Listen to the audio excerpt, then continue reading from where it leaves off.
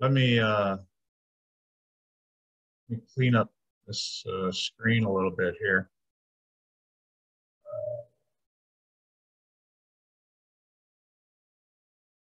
That.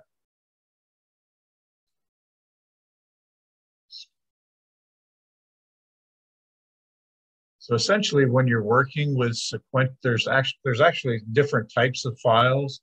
The simplest one to work with is a sequential file, which basically means the records, the individual records, are read in sequence. And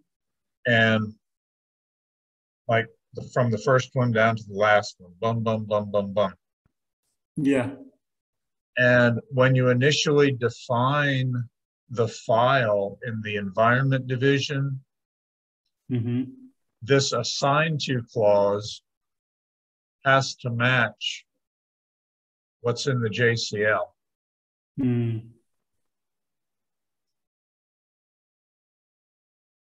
And this select clause has to match everything else in the rest of the COBOL source code. Okay.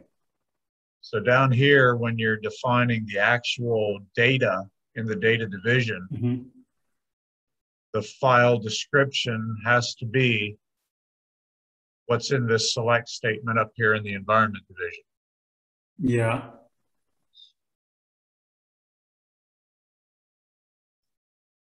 And that's what you'd use in the procedure division. Let me see here. Yeah.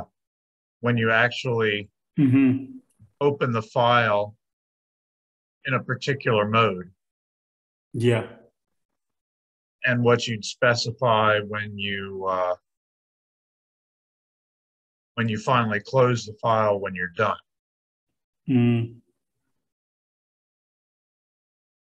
And when you're actually writing to the file, you'd reference the name you gave it, the name you gave the particular record. So the data you write out would be the data for a particular line in the file. So when you're writing to it, you would say, write to that particular record. So the write command has to match what's specified here in the file section. Okay. With the pick line on it. Does that make sense? Yeah, it does. It's a little confusing because it's opening and closing. You open and close files, but you read and write to records. Records. I get it. I get it. Okay. Yeah, I get it. So you're opening and closing the whole thing. Yeah. But you're writing to a specific record. Does that make sense? Yeah, I get it. I get it completely. I hope I haven't confused you too much or turned you off to COBOL. No. I think I'm even more like getting into it even the more. I'm getting it. So I'll tell you what, I'll stop this recording and okay. Let me see here. Maybe one more thing. When you're when you open the file, when you're writing the file, yeah. So let's say up there when you're selecting the file to and then assigning it, yeah. Right. Say let's say I've started with the source code here. So do I automatically have to come in now and key in the details of the assigned to the JCL? So are you talking about how to get data in? How to create the JCL Yeah.